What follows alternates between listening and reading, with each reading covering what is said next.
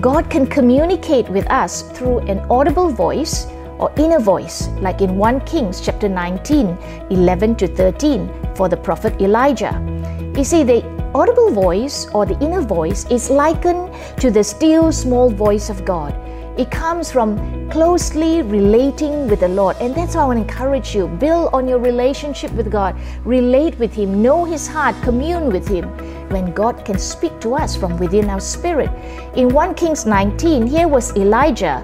He was under so much stress. He was tired, so he went to hide himself. He went away from the Lord. There was a powerful wind. There was an earthquake. Then there was a fire. But the Lord was not in all that. But after the fire came a gentle whisper.